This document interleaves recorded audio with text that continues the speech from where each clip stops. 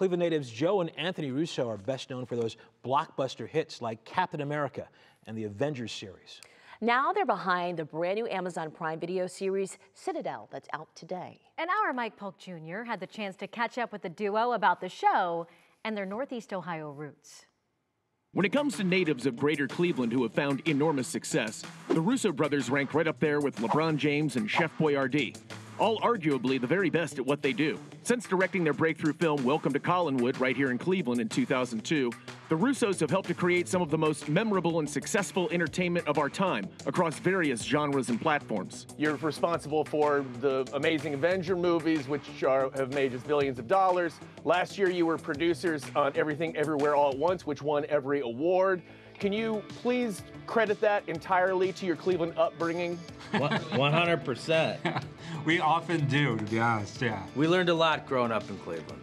I mean, all of our storytelling is sort of centered around character and character exploration, and you can, you develop a strong sense of character in a place like Cleveland, and I think we always really appreciate that aspect of our experience. Their latest effort, the thriller spy series Citadel, has just arrived on Amazon Prime. Can you summarize this show for the viewers real quick? It's set a few years into the future, and it's about a spy organization called Citadel that's loyal to no nation, independent spy agency, and two of the top spies at this agency are named Mason Kane and Nadia Sin, and there's a cataclysmic event that kicks off the show, which initiates a wipe of their memories in order to protect the secrets of the agency.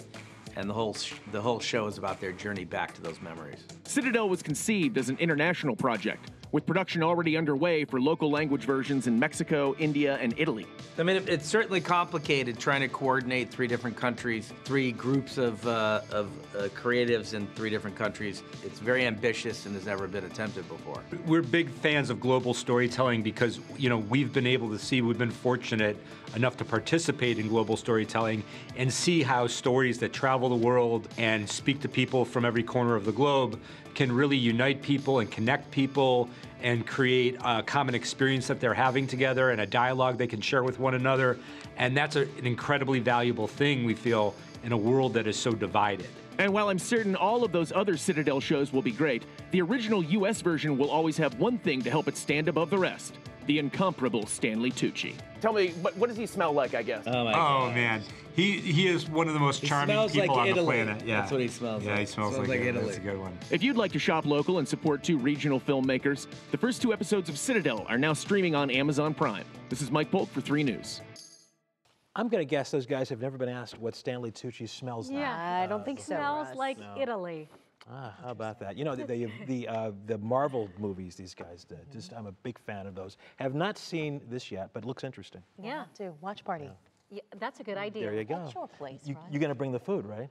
You know I'll bring Diet Coke and popcorn, that is his snack of choice during Yeah. the movie. Sorry, cat's out of the bag. The cat's out of the bag. Miss Blackwell doesn't play that, though, I'm guessing. Yeah, She's like in like T-bones and oysters, Yeah. I'm guessing. steak and oysters kind of girl. Charcuterie board. There you go.